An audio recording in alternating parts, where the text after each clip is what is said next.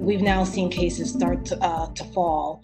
But then now we're starting to see cases and spiking back up with cases spreading now into the middle regions of the country. As there were no clear messaging on social distancing and wearing masks. New York, my state, which was hardest hit, people died in nursing homes, and we all heard the stories about bodies piling up in morgues. But we finally did get the COVID rates down to less than 1%. But cancer doesn't stop for COVID. And as this pandemic ravaged the nation, and as healthcare providers had to make tough decisions as to how to manage cancer patients who were recently diagnosed, going through treatment, and also how to handle patients that needed to undergo screening, their routine annual screening. We had tough decisions to make. And so this webinar is going to explore all these issues as it relates to breast cancer. And we have a wonderful panel of fabulous speakers, as well as our own navigators here from NYU Langone, our own Beatrice Welter's Breast Health Outreach and Navigation Program here to discuss all of these issues. And so what I'd like to do is kick it off with our first speaker, Dr. Lucille Adams Campbell, who's going to go first. I'll just give a quick introduction. She's the Associate Director for Minority Health and Health Disparities Research, as well as the Senior Associate Dean for Community Outreach and Engagement and Professor of Oncology at the Lombardi Comprehensive Cancer Center at Georgetown University Medical Center. Dr. Adams Campbell has received numerous awards and honors, including the election to the National Academy of Medicine and the induction into the DC Hall of Fame for her research focus on health disparities. And she's received gold medallions awarded from both of her alma maters, the University of Pittsburgh and Drexel University, for outstanding contributions to the field of public health and social sciences, and her areas of research focused on addressing health disparities, with emphasis on clinical trials and cancers that disproportionately impact minority and underserved populations, especially African Americans. Dr. Adams Campbell conducts research in the areas of obesity, metabolic syndromes, and energy balance, and she has published numerously. So Dr. Adams Campbell, I'm going to let you take it from there. Thank you, Dr. Joseph. I was getting ready to ask who was going first, me or Dr. Paskett. So now I know the answer. So let me tell you a little bit about Georgetown Lombardi Comprehensive Cancer Center. I think it will set the stage for the discussion about patient navigation. First of all, our catchment area is not just DC. And I have to admit, before I joined Georgetown, it was only DC. But now the catchment area is DC, Maryland, and Virginia, those neighboring counties. And it's important for those in New York to know that we are a consortium with the John Theurer Cancer Center in Hackensack, New Jersey. And that brings a lot of discussion up immediately. Why is Georgetown with New Jersey? And we'll discuss that later. But the counties that are involved there are Hudson, Passaic, and Bergen County. So I know with New York institutions, there's overlap in many entities and many ways we can probably partner. After you hear it about, we now are in Hackensack as well. So I just want to talk about our navigators from the perspective of in the midst of COVID. And talking about it, we were focusing on the social determinants of health, just in general, the bigger picture. When you think about the social determinants of health, you think about access, transportation, insurance, primary care physicians, and race, whether people speak in language, whether people speak English, whether they're a minority that feel like that's a barrier for them or they treat it as though it's a barrier.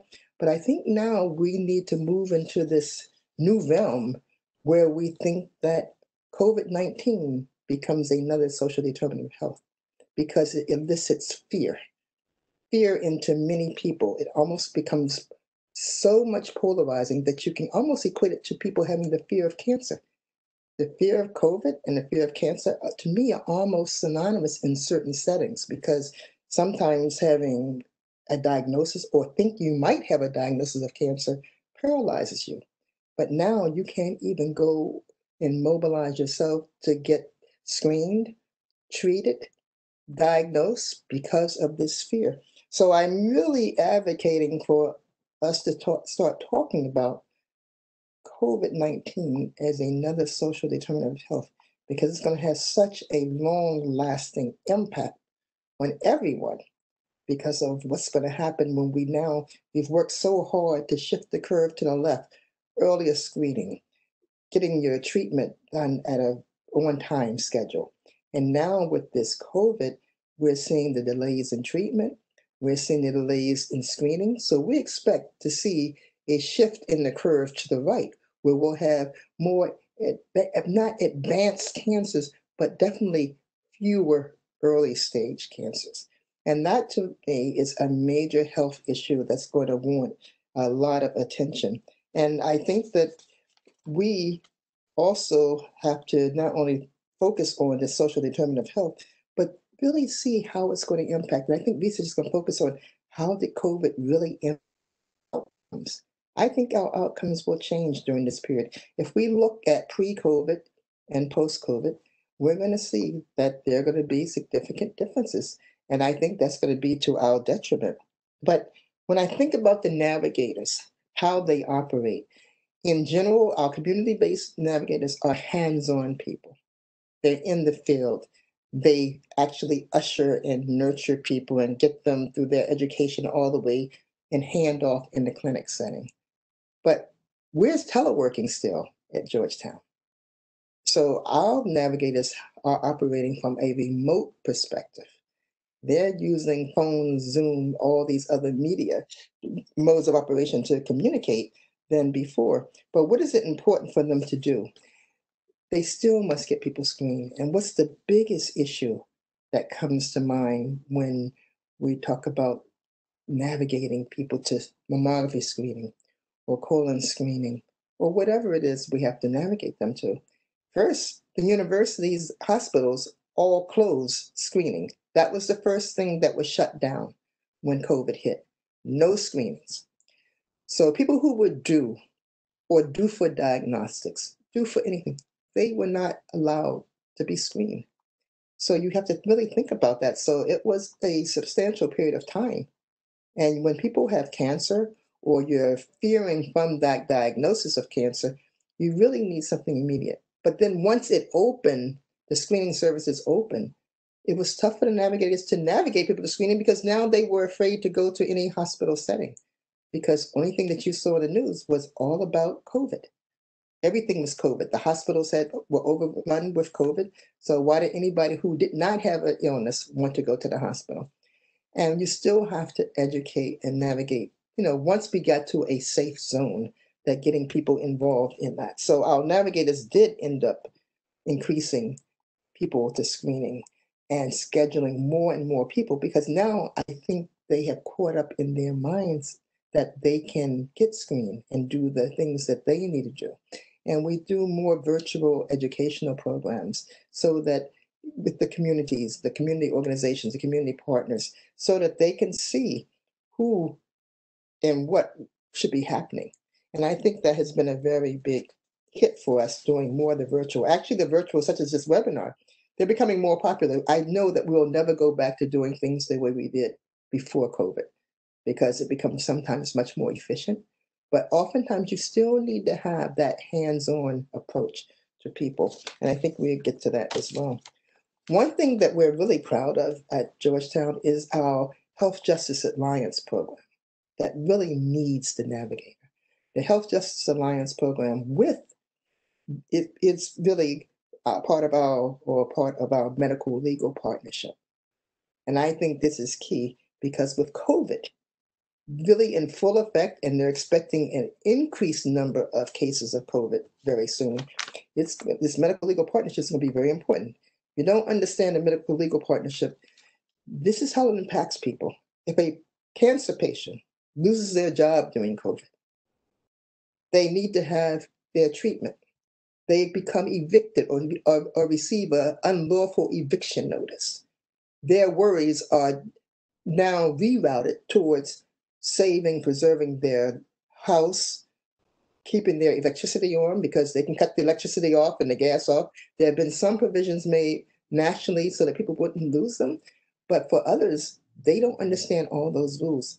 And our navigators navigate those patients that are in financial, that we call it financial toxicity, that are suffering from financial toxicity, to the lawyers at Georgetown that have set up this Health Justice Alliance. And once we realized that once they send one legal letter from Georgetown Law Center to the landlord or to the electric company or to the gas company, there's no problem.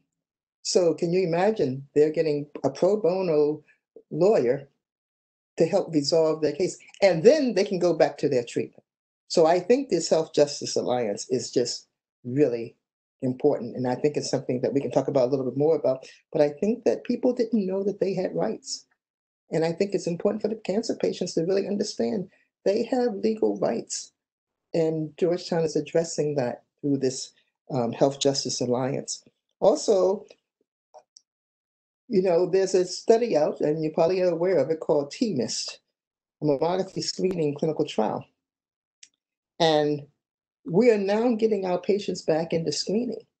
And one thing that our navigators are really focusing on, this is a study that will allow women, and it tests 2D, 3D for advanced cancers, but it will allow women to participate, particularly minority women, in clinical trials when they've never done it before.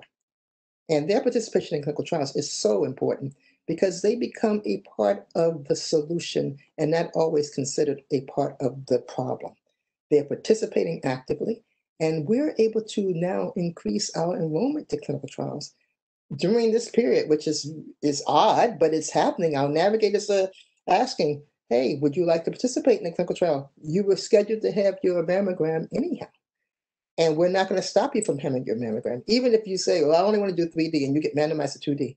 On the off year, you still can get 3D. So you still can do things to keep people involved. So for me, the most important thing there is increasing the number of minorities, particularly Blacks and Hispanics, into clinical trials, as particularly TMIS, because some people have to start somewhere. So this is right in alignment with where a lot of the women were going. It's time for us to go back to screening. So I think that has been very helpful.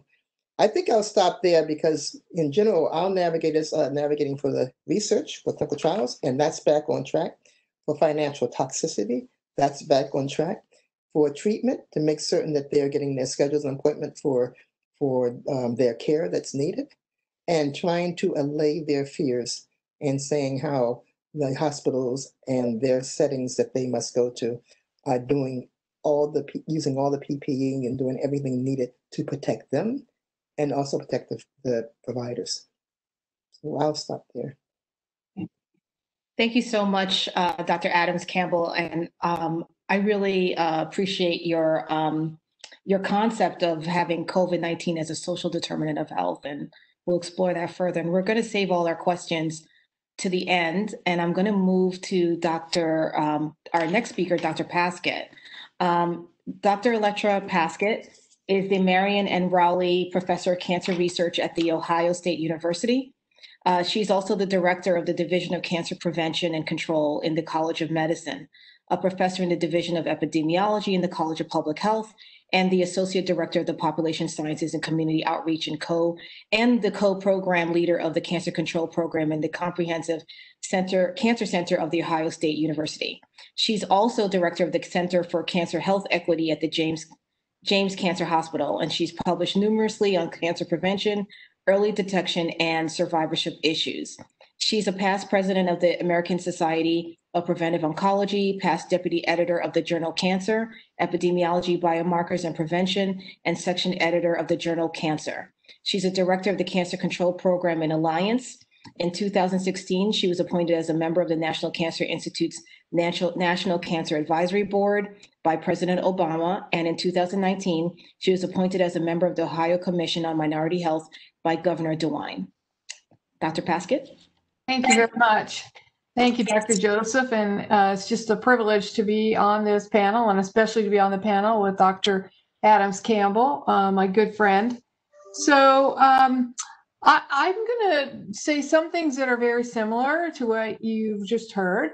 But to start with, I want to talk a little bit about our catchment area. So I am from the Ohio State University, and our catchment area for our cancer center is the entire state of Ohio. And I don't know how many of you know about Ohio. We have 88 counties in our state, and 50 of those counties, or about 2.4 of the 11.7 million in our state, live in rural areas. We also have 32 counties that kind of go along the south and up the east that are part of federally designated Appalachia, which has some socioeconomic challenges of its own and healthcare professional shortage areas. So, for example, we have 5 to 7 counties that have no mammography facility in the entire county. And there are no means of transportation in those counties. As one primary care physician told us, we don't have RUBER. That's rural Uber. They don't have that. So, and the bus line, there's no bus line. So transportation is a big problem. And of course, there are no big cancer centers there. So folks have to drive to Ohio State, West Virginia, or Cleveland, wherever they live. The other thing about Ohio, many of you might not realize, is that we do have a different, unique populations. I've already mentioned the rural and Appalachia population, but we do have established and new immigrant communities.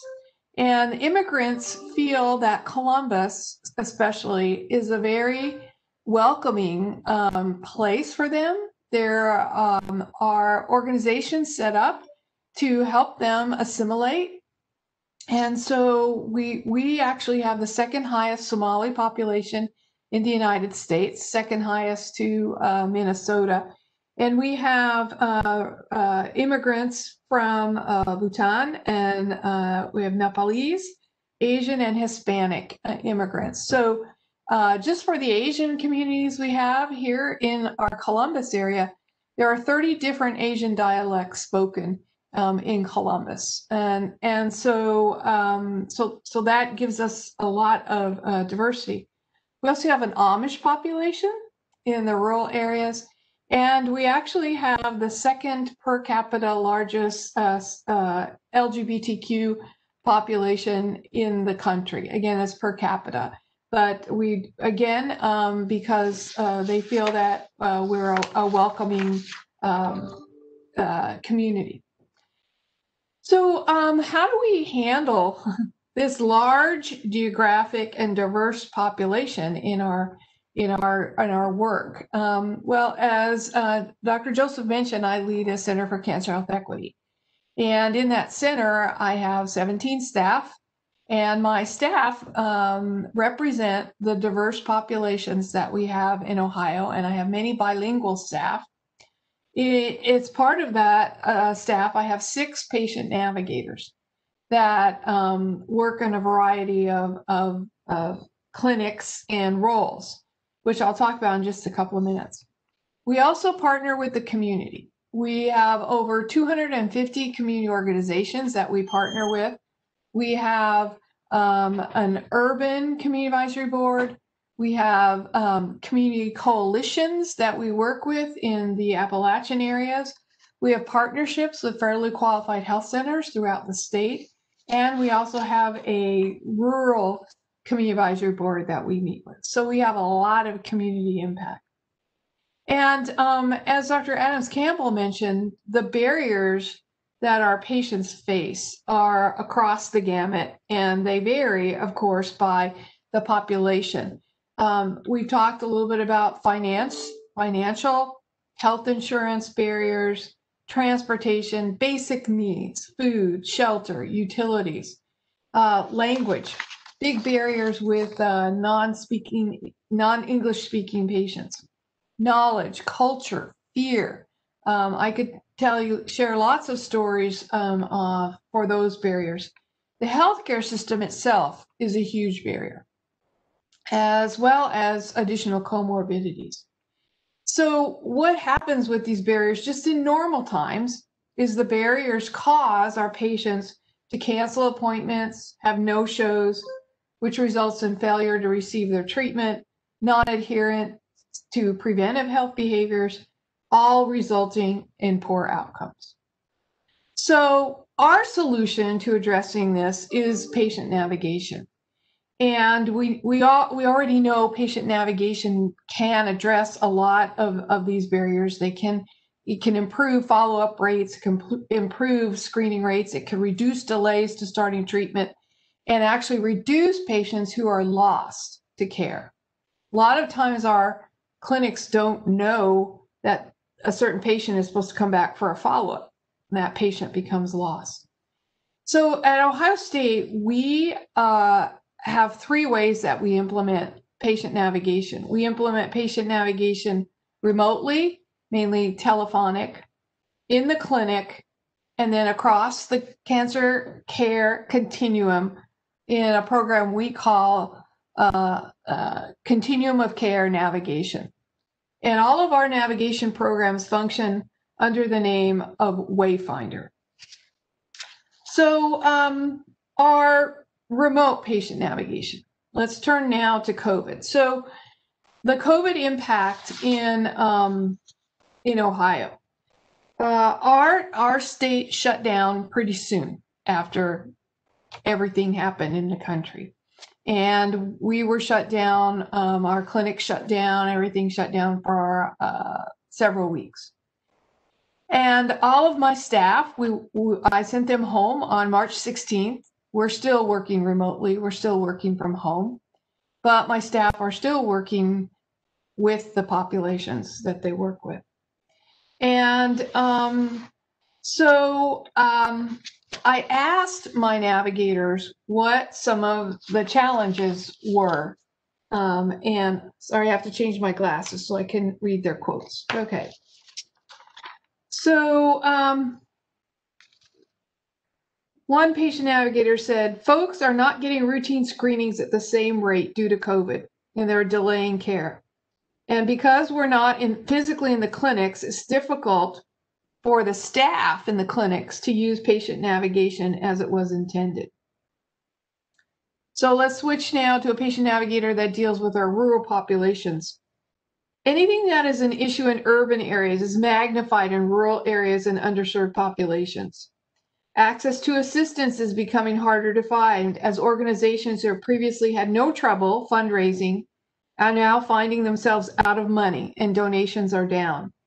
Not to mention that families who have never been in a position to need assistance have now had the rug pulled out from under them, with so many losing jobs or facing a cut in their income. And then in terms of coming to see the doctor, let's see.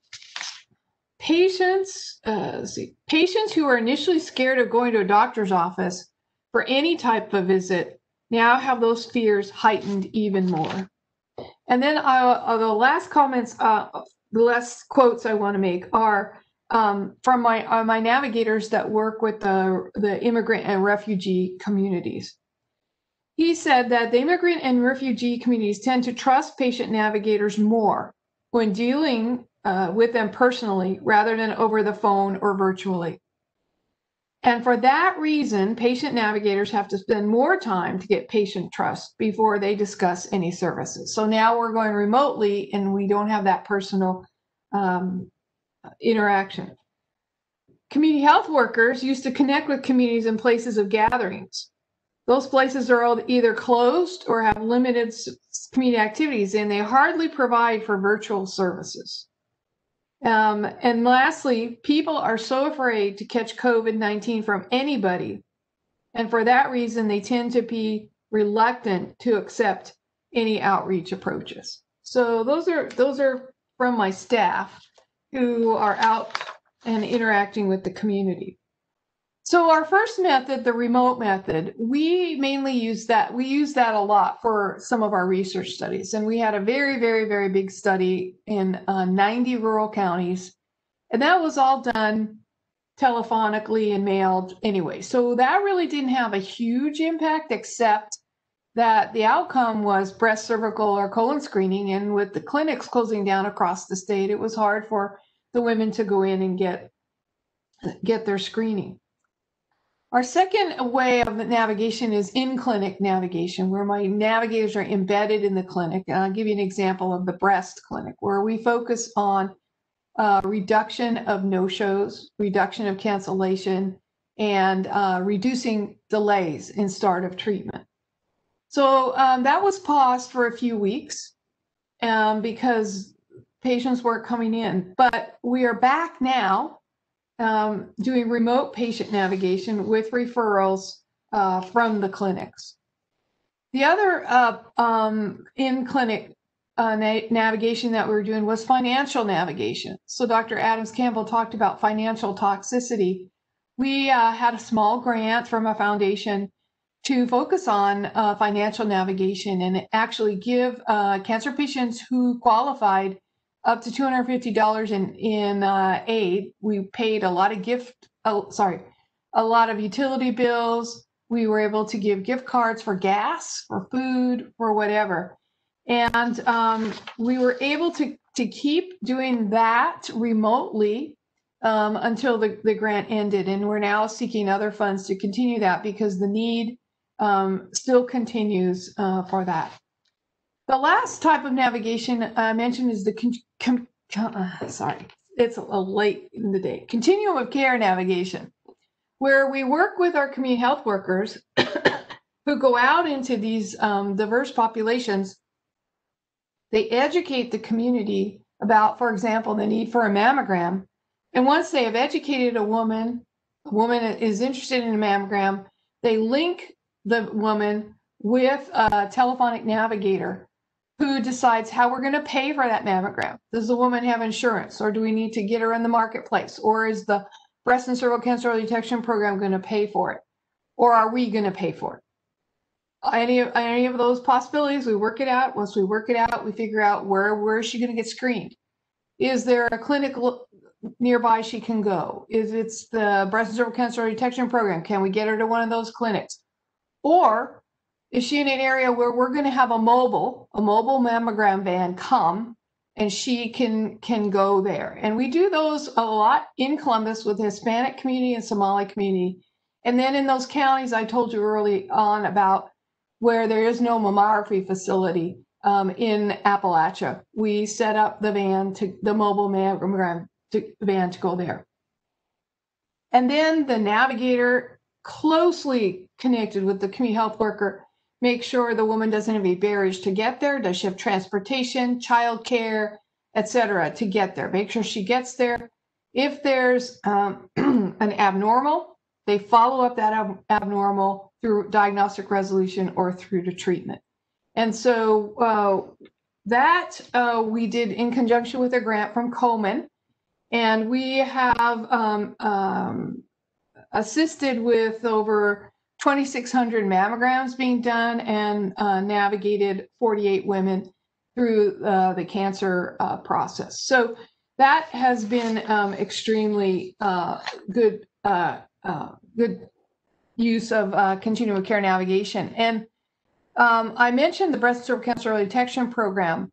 The Ohio Department of Health realized how well our program was doing in terms of getting women to get mammograms. And they said, hey, we have some zip codes where we know that women aren't getting mammograms and women aren't getting PAPs.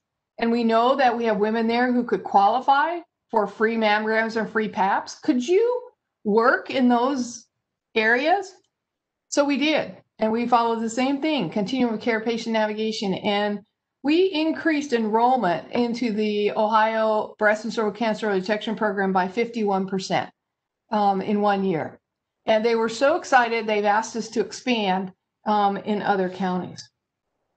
So the last thing I want to talk about is what specifically we have done in response to COVID. Because we talked about, you have to focus on COVID. You're in the community, you're working with these communities, you have to focus on COVID because they're the last communities to hear the truth and understand what they need to be doing. And so the first area we focused on was education. We translated a lot of materials, including for the medical center, into a minimum of 6 languages that are now available. We provided COVID-19 education to the community. Some of our communities would have calls in the evening, 400 community residents on these calls. And so our community health workers joined the calls and provided real information, provided reasons why community-owned businesses needed to close because that was the governor's mandate. Addressed cultural concerns during COVID about holidays and burial rites. Assisted with creating educational videos about COVID. Used specific social media platforms that were used by those populations, and did an op-ed in the local newspaper and on the website. So education was the one thing. The second thing was outreach. We already did outreach, but we sort of changed a lot of the flavor of our outreach and the topics. My community health workers did calls to underserved communities, as well as did the patient navigators from those communities, the Somali, Nepalese, and Hispanic community, speaking to them in their language. They followed up on the businesses that had not closed. I mentioned that just a minute ago, and provided connection and resources for PPP loans. They also assisted with filing for unemployment for those people in the community. We distributed free masks and community care kits. These were developed by the university, and we went out in the vans, we stood on street corners in these communities and handed out these kits. We have a mobile van for the university that was used to do COVID-19 testing. And again, my staff, my bilingual staff would join that van. And then we connected the community to resources that they needed at this time, such as internet, tutoring for children at home, food pantries, and domestic violence resources. And then the third thing we focused on was community-based research. We are right now in the process of surveying up to 10,000 community residents in the state of Ohio through a supplement we got. And we are part of the NCI COVID-19 Survey Consortium. There are now 15 cancer centers part of that. We have almost 8,000 here at Ohio now have completed that.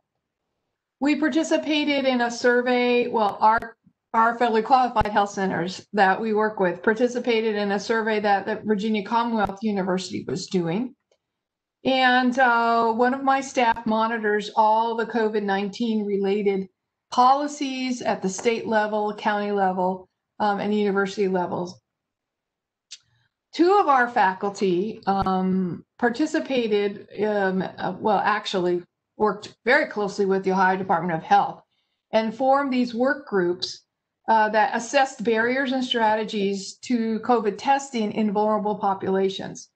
And they just released this report last week. It's over a 400-page document, very, very extensive in terms of who the vulnerable populations are and what the issues are from the mouths of these populations and what the strategies are to reach these populations with education and testing.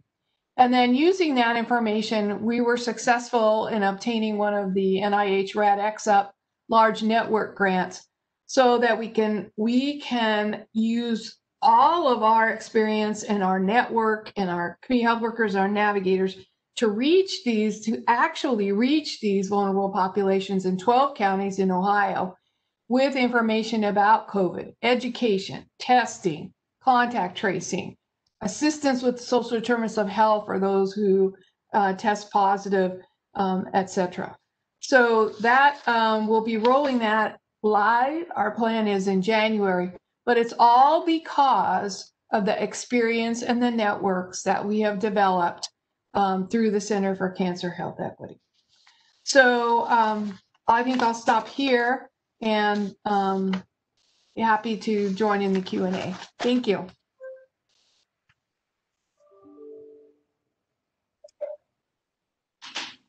Thank you so much, Alexa, for that wonderful overview of your program at Ohio State. There's a lot to take in there, and before we go to Q&A, and so that we can delve a little bit more into both your program and Dr. Adams Campbell, I'd like to introduce two of our veteran navigators from our Welter's navigation program here at NYU.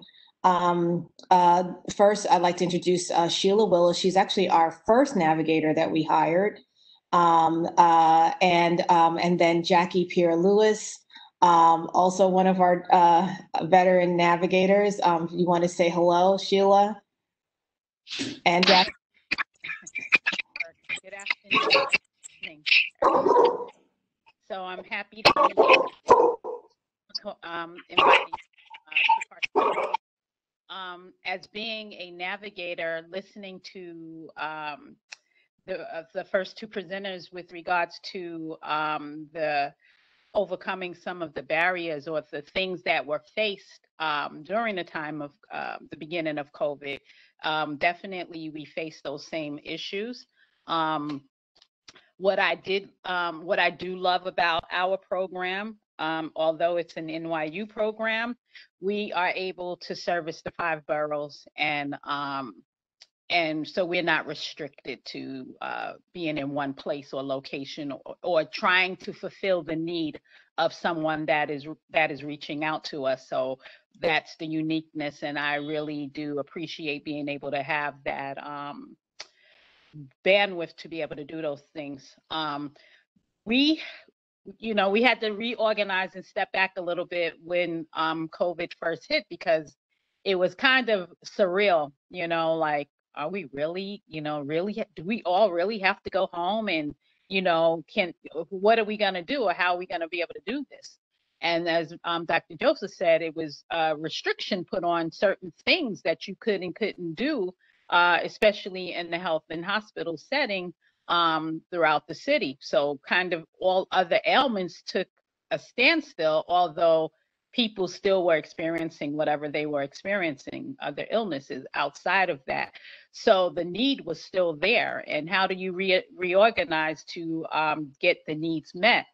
The good thing is that we have a lot of great relationships with other organizations, although some of those organizations were not running as well. Everything was at a standstill. So one of the things we were able to do, unless it was an area outside of screening mammograms, basically we collected all information so that once things opened up to allow for normal screening services to happen, we were able to pick up and connect with those people. Outside of that, we still were able to manage to get women who contacted us, and surprisingly, a lot of other organizations that were not running were reaching out to us. Are you working? Are you, we were still working, but we just weren't able to get screenings done at the time.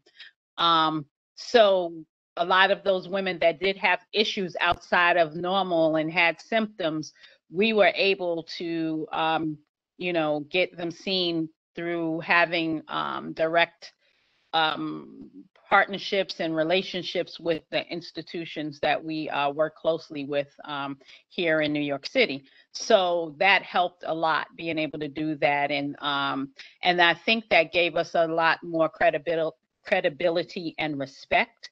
And what I did find is that I was able to help patients that contacted me with problems or needing screenings, in giving them information in addition to outside of what they needed. So a lot of patients, because they lost their jobs, were on unemployment, no longer had health insurance. With this one fact, a lot of women, most of the women that I connected with that were in need of services were able to get Medicaid. Were eligible because now they were unemployed. They had no insurance now.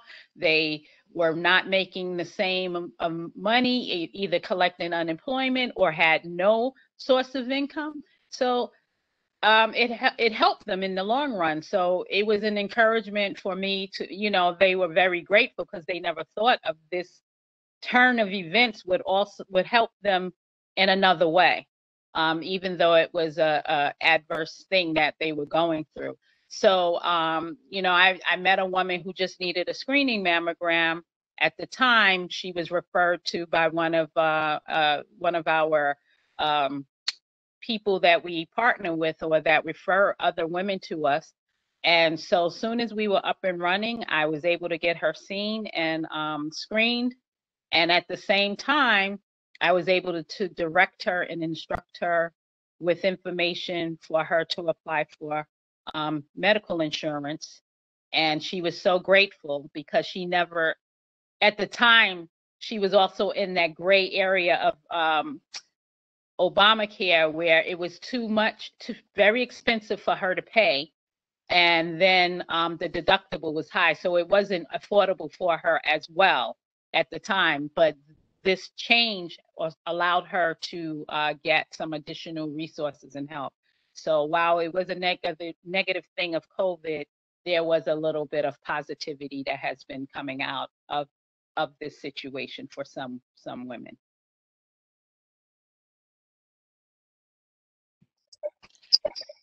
That's great, Sheila. So you were able to sort of not only help navigate some of these women for their screening or other resources, but you're able to help them get other resources they didn't even expect to get while you're navigating them. So that's wonderful. Jackie, do you want to introduce yourself and say a few words? You're still muted.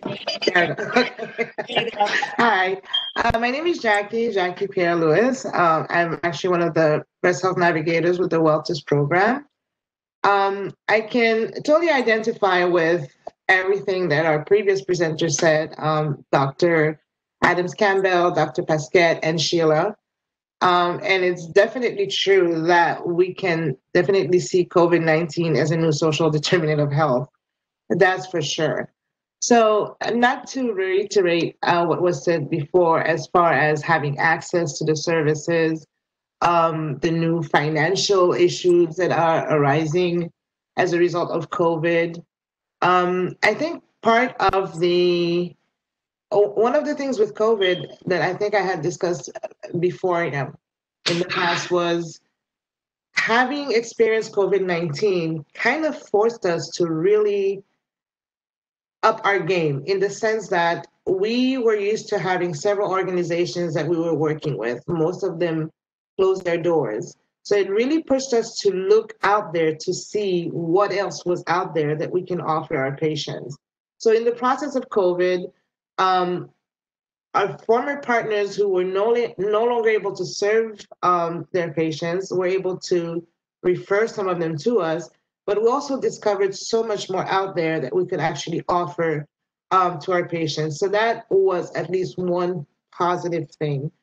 As far as most of the patients that I deal with are mostly undocumented.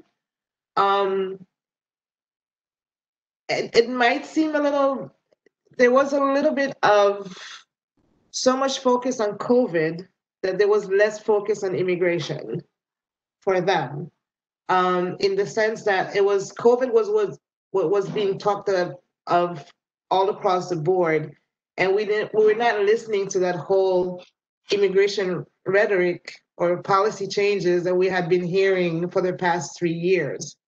Nevertheless, their situation still prevented them in a certain way to to get the proper information or access care. For example, some of them had to come from, if they had to travel across state lines, for example, they were afraid to come because there was a lot of misinformation as to closing certain borders. So a lot of people thought they would get arrested if they came, let's say, from New Jersey to New York or vice versa.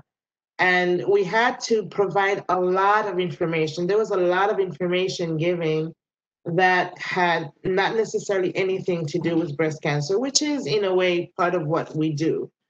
The biggest challenge, I think, for a lot of our patients is the lack of the fact that we're not physically present.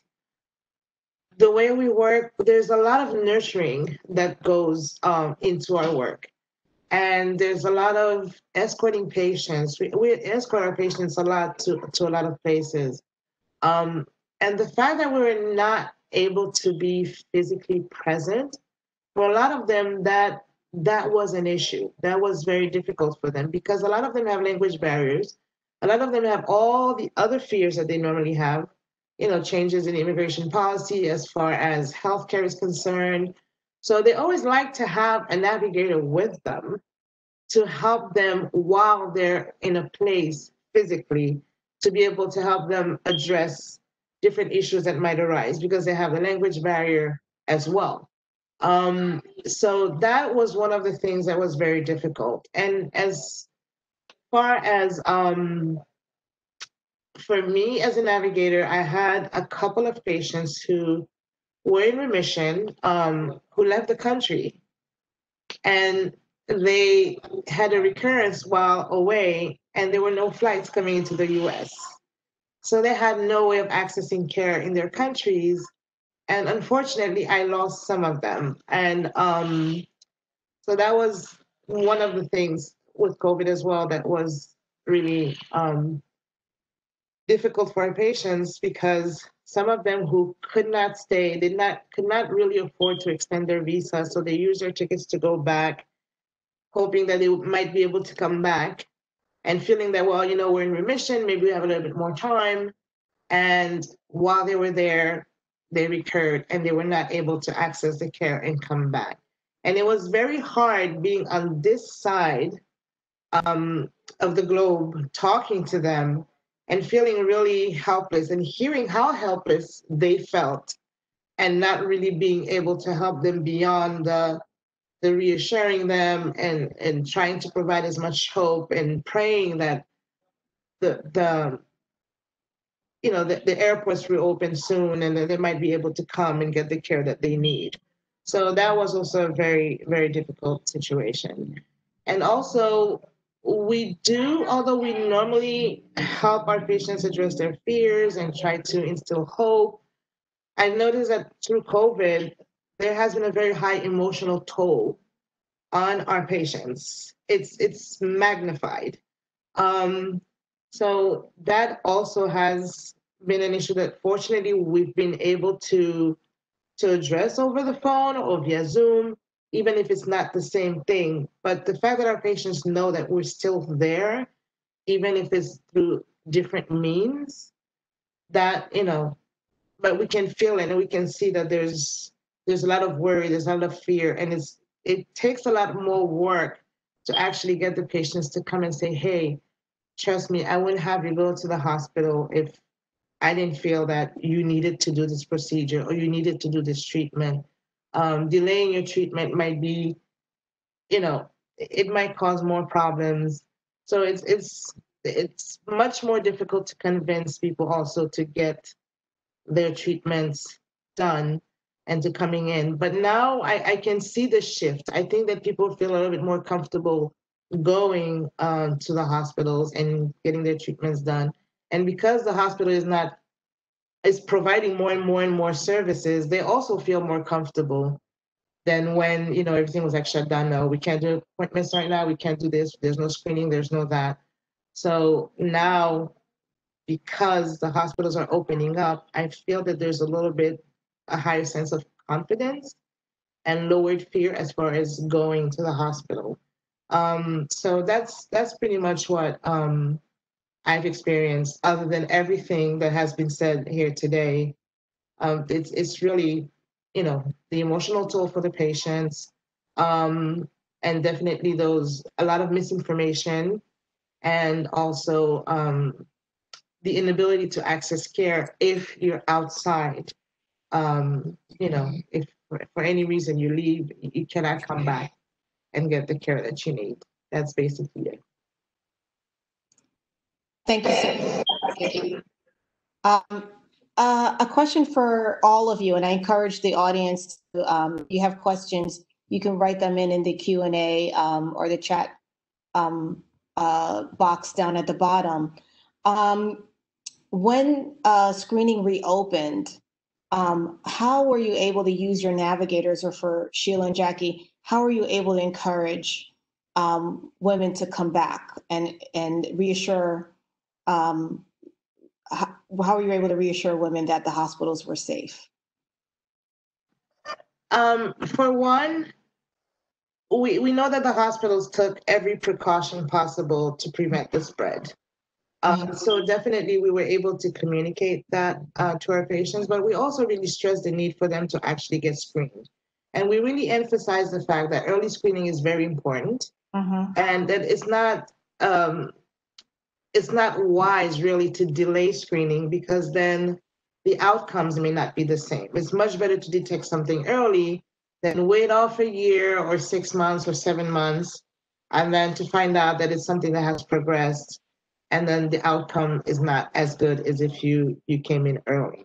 So it's really trying to make sure that we communicate to the patients, listen, the hospital is taking every step possible to prevent the spread. The temperatures are being taken, there's hand sanitizer everywhere, masks are provided. So we pretty much, that's how we convince. And some of them know that they need it. And so, it's just a matter of saying, hey. And one of the things actually that a lot of people did not want to get screened, even if it was available, that they were afraid of taking public transportation. So you probably realize that transportation has been a little bit higher during this period than at other times. So that's another thing, being able to offer them a means of transportation where they don't feel like they're going to be exposed to a large group of people. That also motivated a lot of people to actually say, okay, you know what? If you're going to provide that service, okay, I'll take my chances. So that's pretty much on my end. Yeah, that was a huge problem in New York City, the subways. Yeah. Dr. Adams Camp. Oh, sorry, Sheila. Okay. Do you want me to go? Yeah, sure. Sorry. For me, okay, go ahead. Sorry. For me, navigating, what I tried to do was usually get those to meet me that day that I would be in the hospital. Because a lot of screening programs had not restarted yet, and mostly you could only do them in a hospital setting, I would direct them to come to where I was working at and work out getting their appointments, or at least setting up the preliminary, excuse me, I got a little tongue tied. Setting up preliminary things that they might have to do prior to getting seen for screening, like if they needed a referral or they weren't up to date with other aspects. So sometimes we had to make them, not make them, but bring them in another way, but still directing them to the ultimate goal of getting the screening. So I would try to get them to come in on a day that I would be there. So if I'm there and I'm not afraid to be in the hospital, that makes it a little more easier and trusting for them to be able to want to come. Good point. Yeah. Yeah. Sheila was like the warrior. She was she stayed embedded in our clinic for most of the time from the beginning, from February, because our clinic stayed open and you were there still shepherding our cancer patients. Dr. Adams Campbell, did you want to say something? Sure. We have Capital Breast Care Center. It's been the home of our navigators for about 14 years now. And our navigators are so well known in our catchment area that there's so much trust and faith in that group that once our navigators got to the point of understanding and realizing the safety that was now being afforded in the hospital for the patients actually trusted the navigators. So the navigators were teleworking, but we did have embedded in some of the mammography sites the clinical research coordinators for our clinical trials. So if they didn't see the navigators, they knew they were being navigated by our people that they knew, because we are focusing a lot on adherence, not just, let me just get one mammogram. We're focusing on adherence. So by doing that, they have entrusted us to really provide them the right advice. So they were handed off to our other staff that were embedded within the mammography center. So I think it worked out well. Right. And we actually are scheduling and screening more people now than we did the same time last year, pre-COVID. So that would be interesting to look at. That is great. That is great. And one of the things that came up when we had to deal with this whole pandemic was the patients that were already in the middle of treatment, in the middle of their cancer treatment, and making sure that they didn't fall off the map, and also dealing with their fears of COVID, and that they would continue with their chemotherapy and or radiation and so forth. Dr. Paskett, Dr. Adams Campbell, can you share any thoughts on how, I don't know if your navigators also deal with patients throughout that part of the treatment process, but do you have any thoughts on what your navigators did in terms of either through telehealth, how they help those patients stay on top of their treatment, and make sure that they continue to stay compliant with their care? Well, I think sort of the solutions that have been mentioned were true also for our navigators. And I'll set a couple of other comments.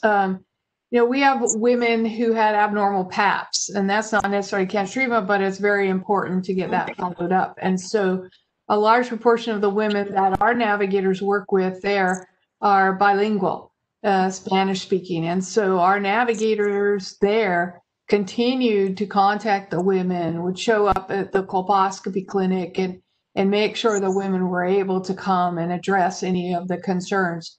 And as soon as our mobile vans opened up again, our staff went back out with the vans, with the appropriate precautions and everything to get the women screened. So I think seeing the staff with precautions when it was appropriate to go back in the community, out in the community, really helped really engender trust along the whole continuum of care. Yeah.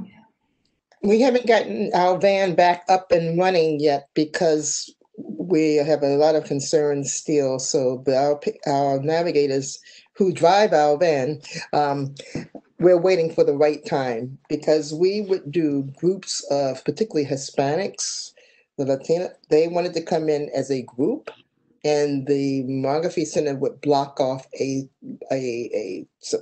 hours of time so that they can come in, because they like the bonding and coming with their friends from the same community organization. So we're down in that one. We can say that we're absolutely down in that, but we hope to pick that up soon, because we want to get our van back on the road, because that's really instrumental also in promoting more educational programs. Like I said, the virtual is really helping, but everybody, we know there's a digital divide. Everybody doesn't have the same access, and we don't have the same access. Although we might think this is great, we know for certain that it's not working for everyone. So we have to still address that issue. And I think right now we have to focus on addressing the digital divide, because that gap is going to widen in the area or the realm of COVID-19. So I think that's going to be really important. I guess in the work that Dr. Paskett does in the Appalachia area and populations, I think she does a great job in rural health. And we struggle in Washington, D.C., trying to do what you do in the rural area. We struggle because there are pockets of people that we know we need to touch. We need to really touch. And I really hope that we can be really at optimal or maximal capacity very soon. So you've all talked about the stress and anxiety that has affected all of us with the pandemic. How have you managed the impact that COVID-19 has had on our community health workers and making sure they don't have burnout throughout this pandemic as well, as they're dealing with our patients, our clients, and all that they have, all the additional stress and burden that they're dealing with. Well, I can honestly say I'm seeing more mental health days. Mm-hmm.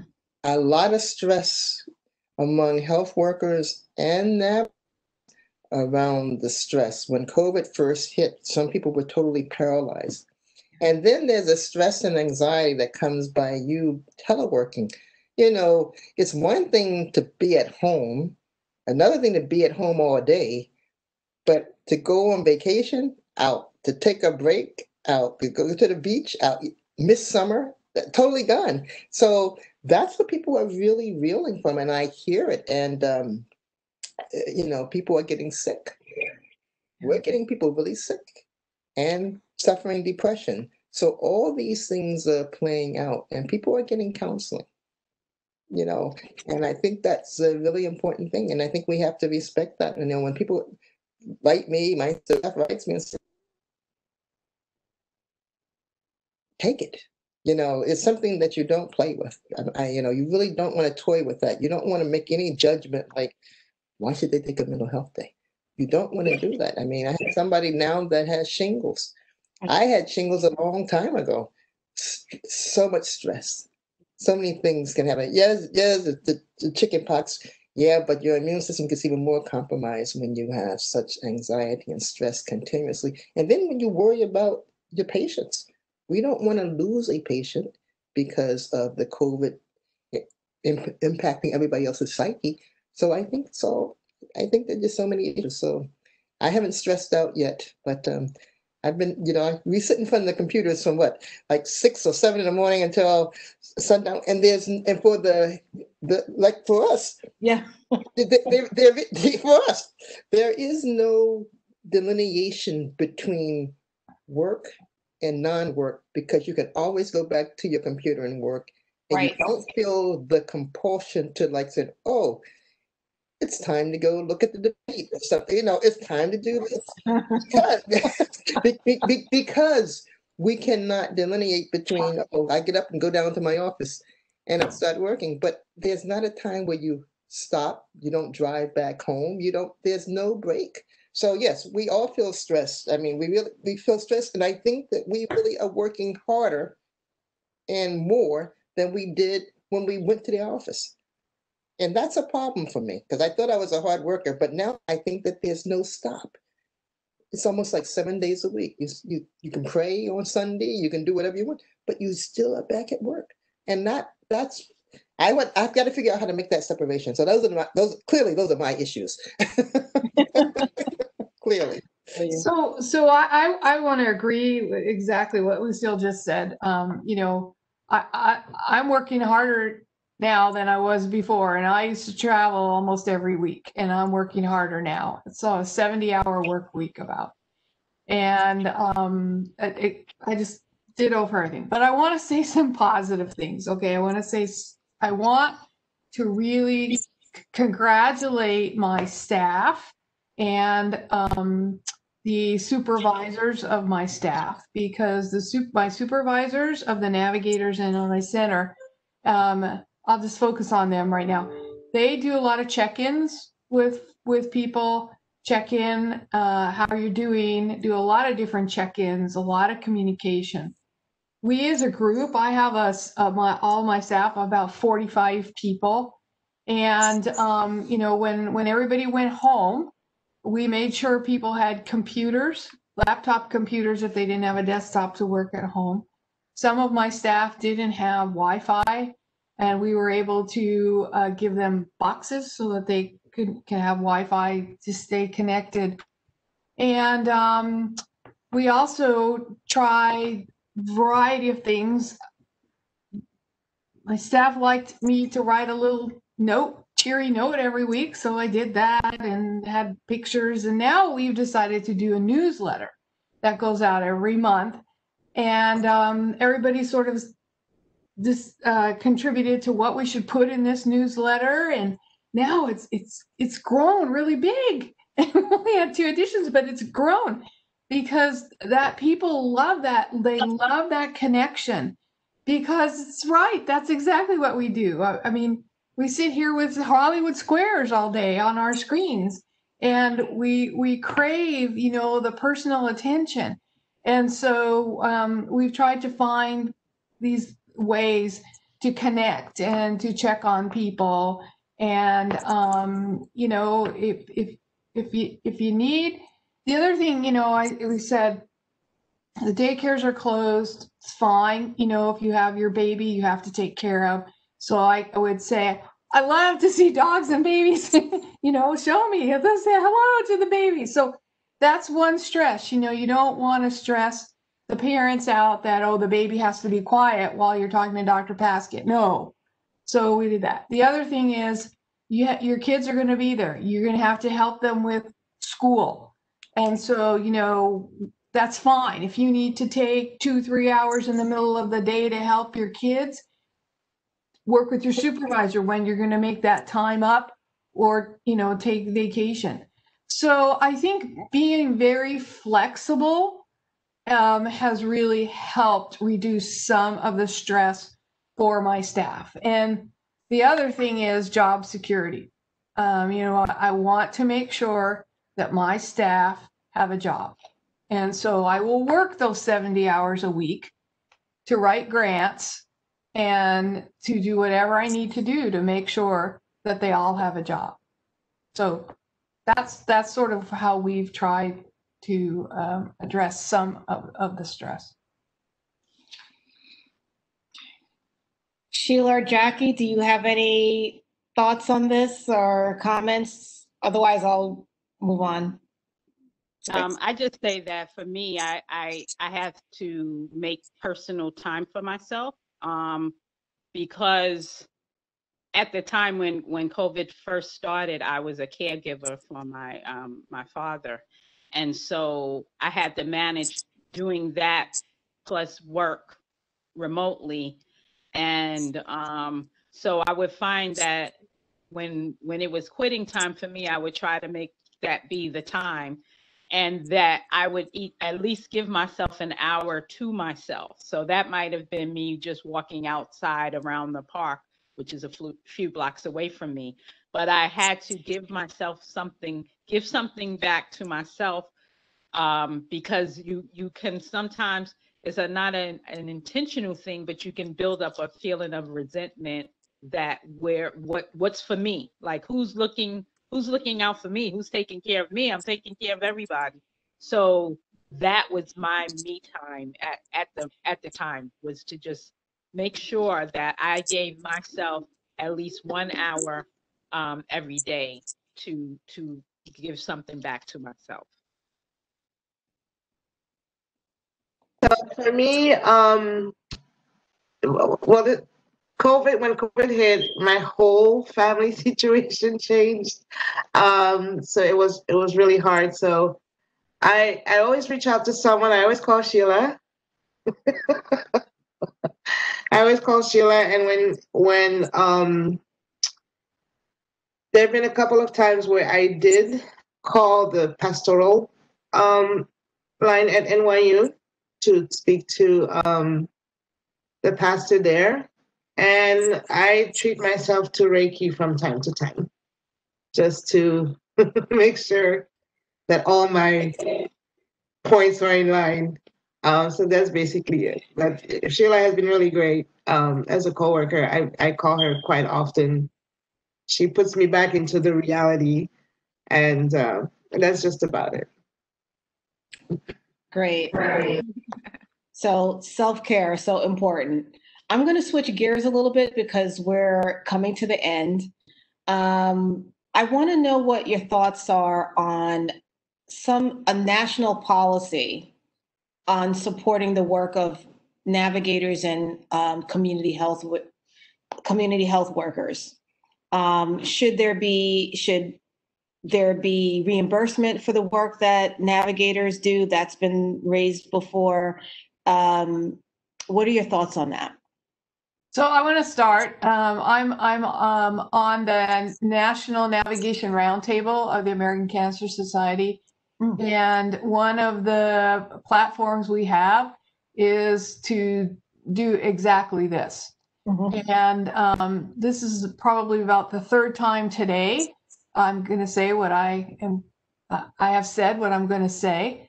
But that is that, patient navigation was written in the Affordable Care Act. We all know that. But there was no provision made for paying for patient navigation. People will say, well, we don't have enough evidence. We have a ton of evidence on patient navigation.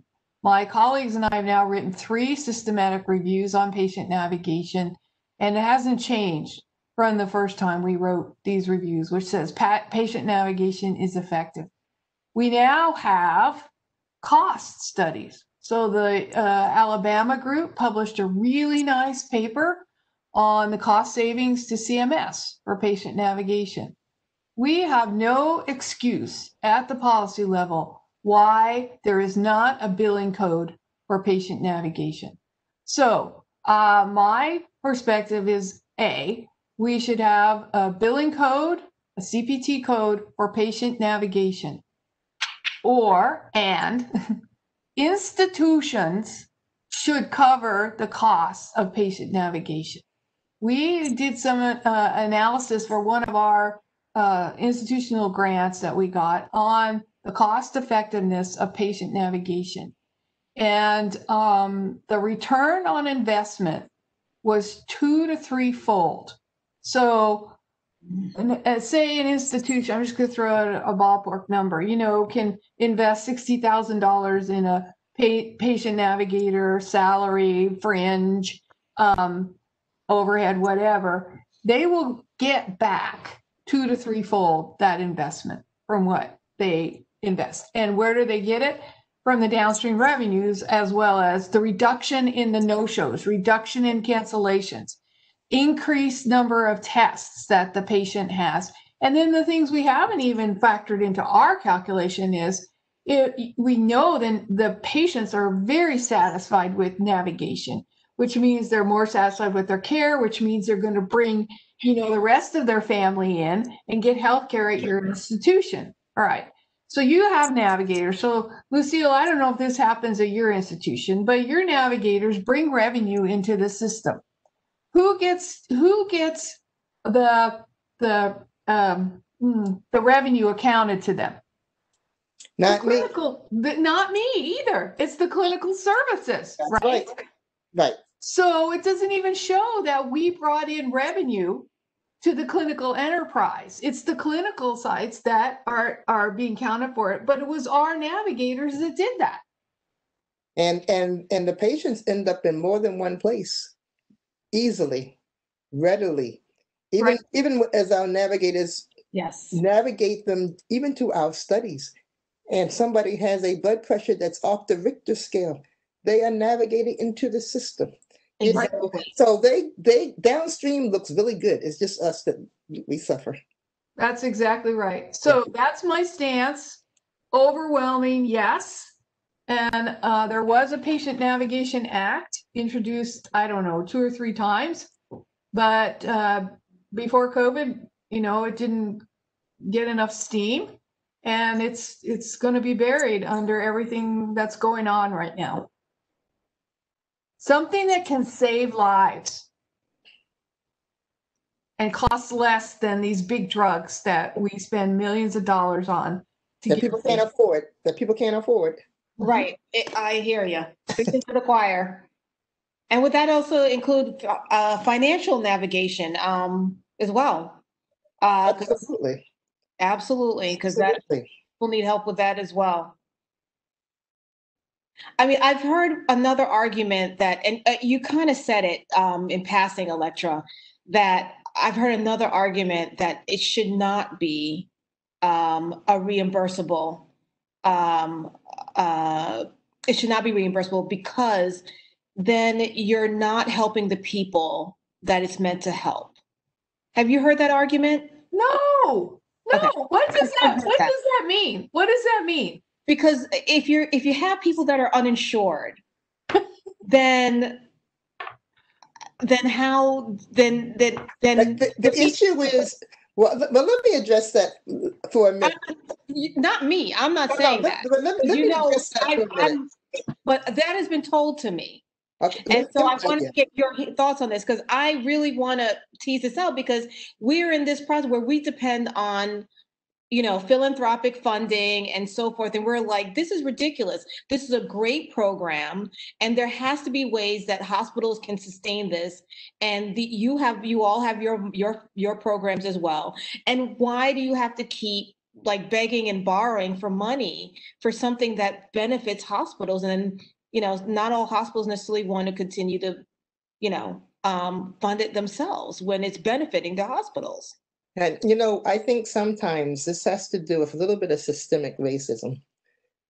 And I say that from the perspective that oftentimes, which is not true, but the mentality is that you're only navigating the poor, the underinsured, the minorities, no one else. Well, if people really look and think hard, it's not just about minorities. There are so many people across every race, ethnic group that can use the help.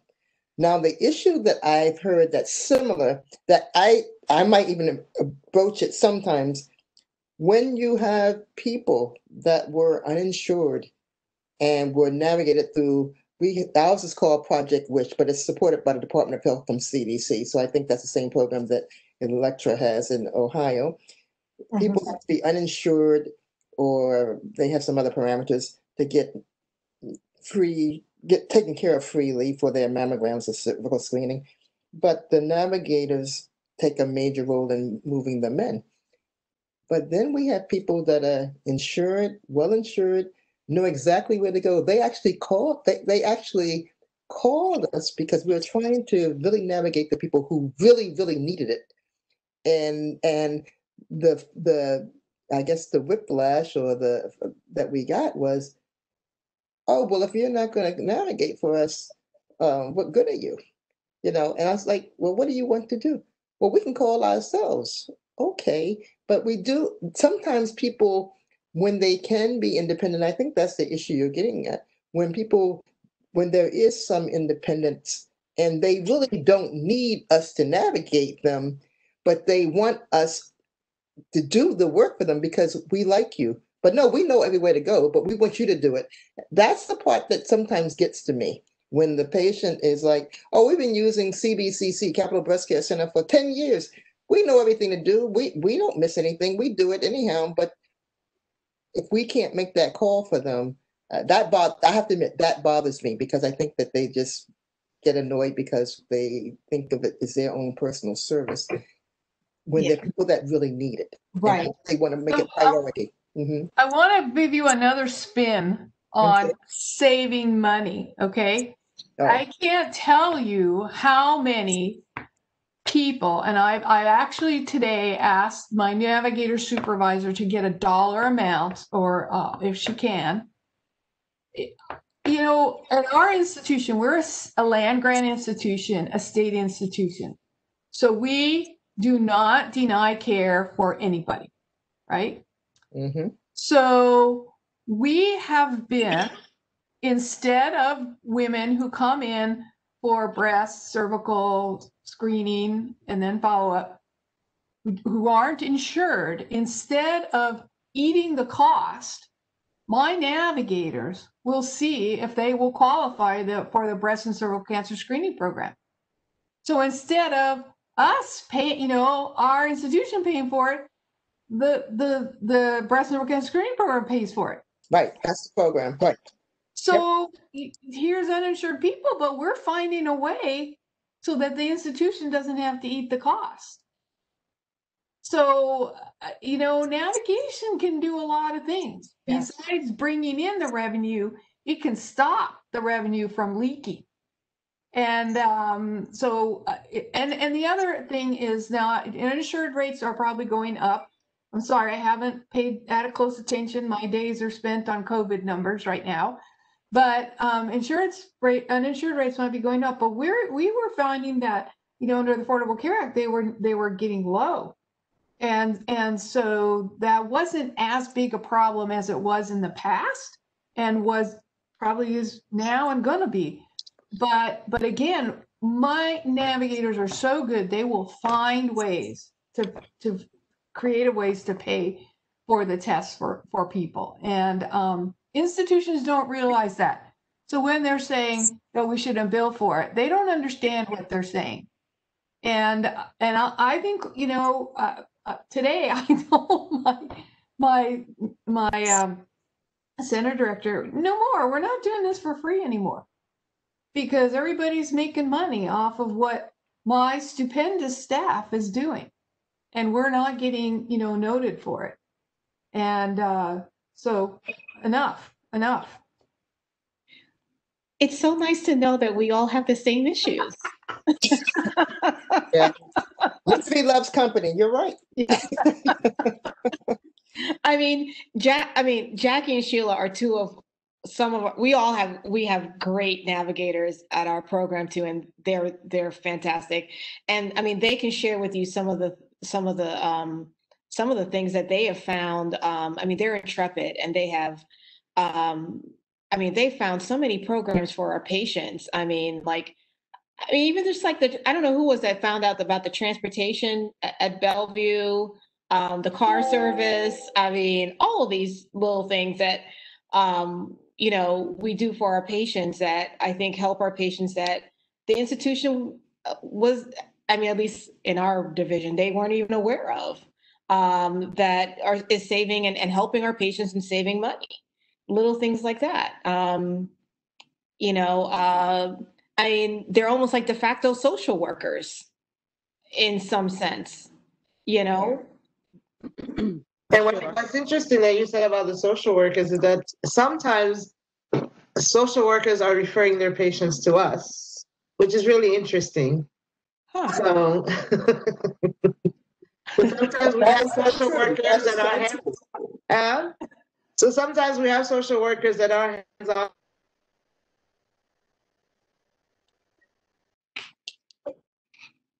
Oh, we're losing you, Jackie. And I'm like, oh, let me give you some. So, they generally think we're either nurses or social workers. So that's really interesting. They call me Nurse Jackie. And I remember that show. I'm like, no, I'm not like that, Nurse Jackie. That's funny. Yeah.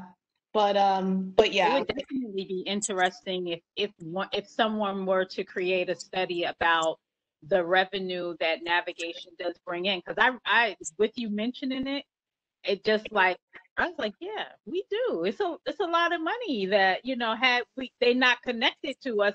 That revenue the hospital would have never seen, and having credit for it, by a certain entity and showing that value, definitely, they would see the value in it. Because personally, I believe that if a person has a really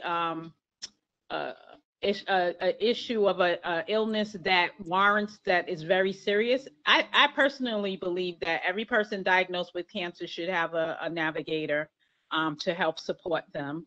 And as you said, Dr. Joseph, we are de facto social workers, because sometimes in my personal experience with social workers, I'm like, I know more than they know, and I do more for myself than they've done for me, So, and I'm not taking anything away from them, but that's helpful. I believe that.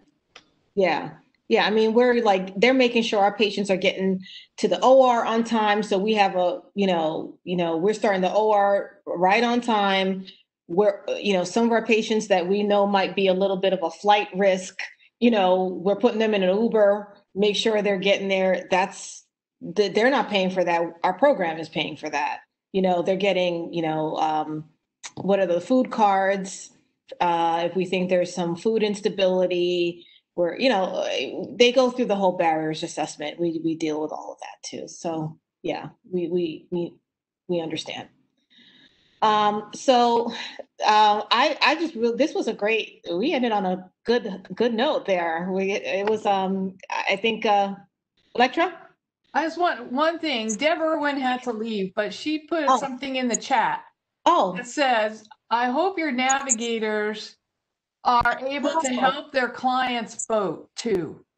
And that is superb. And I'm in my mind formulating an email to my staff about voting and et cetera. I think perfect. We've got to do that. Got to get out and vote. Got to get out and vote. So many people, have died for our right to vote, and this is one of probably the most important elections ever in this country. Yeah. And we really have got to get out there and vote. Yes, thank you so much for pointing that out. Yes, absolutely, so important. And I don't know. I think the debate is starting soon, so we're ending at a good time. You guys, I don't know if you guys really want to watch it or maybe not. Yeah. Stress? Did you say stress? I don't drink, but maybe tonight. Okay. I think I'll watch it through Comedy Central later. That's right. Comedy Central will give us a nice review of it. That's right. I really want to thank you all for participating on this panel. It was fabulous. Dr. Adams Campbell, Dr. Paskett, Sheila, Jackie, thank you so much. I think I say on behalf of the participants, we all learned so much and gained so much from this, and I can't thank you enough. And hopefully, we will see the other side of this pandemic soon. We will, and all, I think you made a good point. Everyone go out and vote on November 3rd. That's all I can say on that. So or early vote, early vote, absentee vote. Whatever, vote. Yes, absolutely. In New York, it starts October 24th. Thank you so much and have a good evening.